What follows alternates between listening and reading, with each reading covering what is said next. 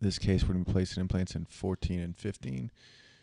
To do that, what I'll do is isolate the maxillary. So I'll go to surfaces, isolate, and I'll click on the mandible to remove the maxilla, and I'll just press invert. So now what I need to do is enlarge this. You can see there's a lot of scatter on this. Turn that down. I need to add some teeth, so I'll go in here and press 14 and add 15.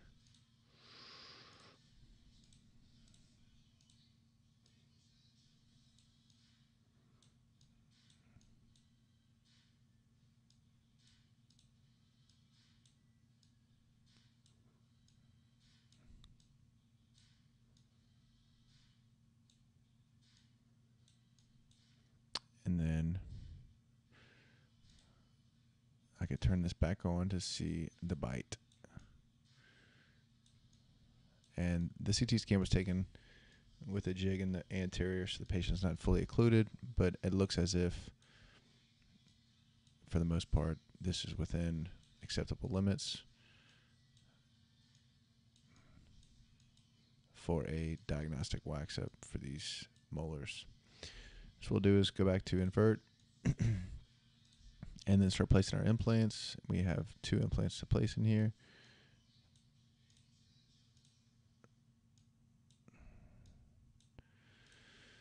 In 14, I like to place at least a 5mm implant, and I'm pretty sure it's a 10mm length, so no, that's not going to be right. I'm going to hit the floor of the sinus first, so I'll have to change this to an 8 and replace this implant. 8mm, go into abutments, and I'm going to turn abutments off. Back into implants, 8mm implant. All right, so 15. Do the same thing, but I'm pretty sure it's going to be shorter than that. We'll put a 6.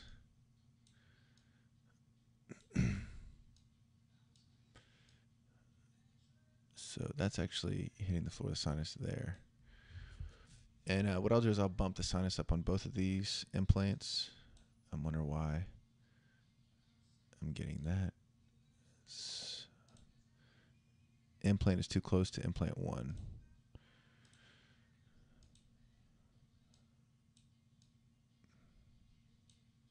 Oh, actually, this needs to come forward a little bit.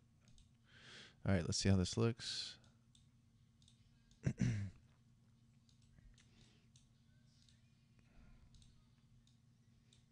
Not too bad coming out the occlusal on both of these. So we'll lock in our implants for now and look at these in cross section. So in cross section, you can see I'm obviously off. So I'll unlock, that's the teeth. I'll go into the implants, unlock those. Changes, so I'm in the bony housing and look at it from all angles.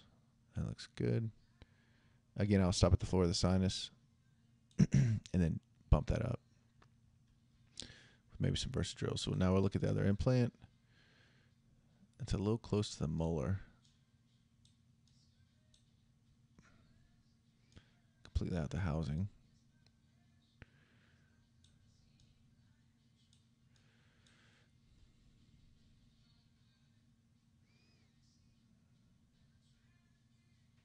Doesn't look right. Looks good there. This two's throwing me off.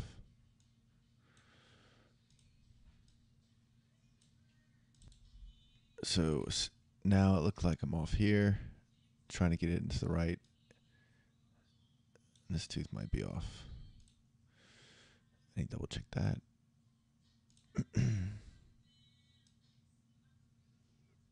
Which make restoring a little bit more difficult.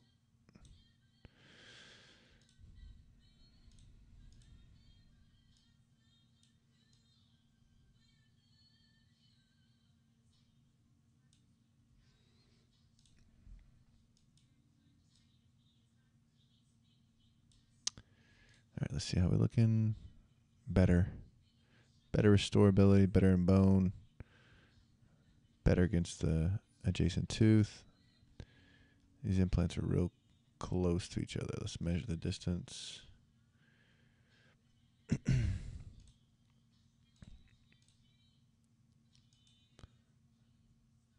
4 millimeters. I'm placing platform switched implants, so I think we'll be good.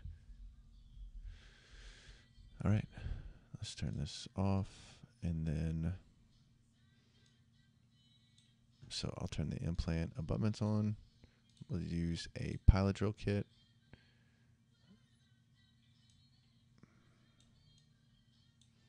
Okay.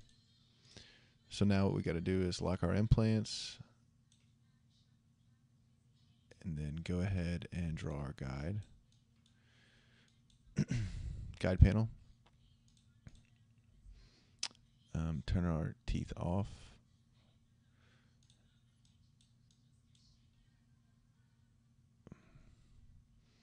Guide panel. Maxilla. Draw curve. Hold down shift. Edit curve.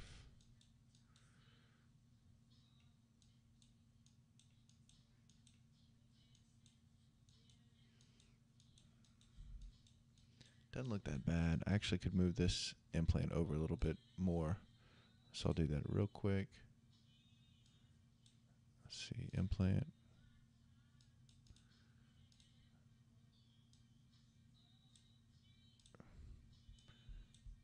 Like that.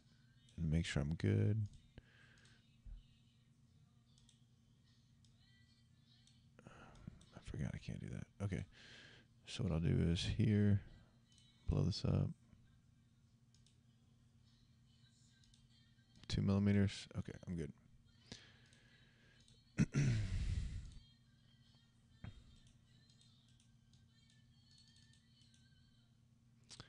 All right. So I have a little more space between these implants. This looks off here. Let's see if I can take this implant and rotate it buckily.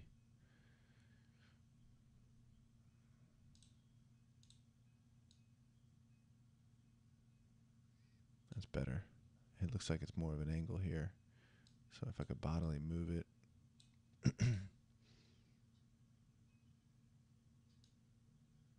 There's a lot of bone right there. I'm going to stick with this and rotate it. Okay. All right. And then so we'll go into guide panel and create surgical guide. Make sure you always save your work, and then we'll just do is file, export data.